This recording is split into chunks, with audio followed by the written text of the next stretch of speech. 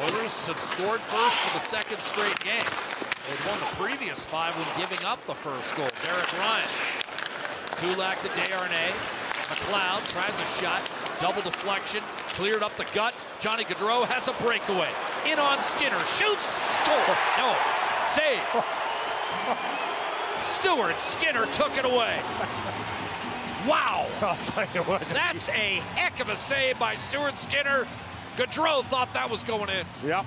And he's good at these breakaways too, and right away he's sniffing up the ice. As soon as he realizes that this is up for grabs, he takes off, and you have to be aware of Johnny Gaudreau. He's done this his whole career, has a great eye for getting up in a hurry, tries to pick the glove hand side, and Stuart Skinner says, I don't think so.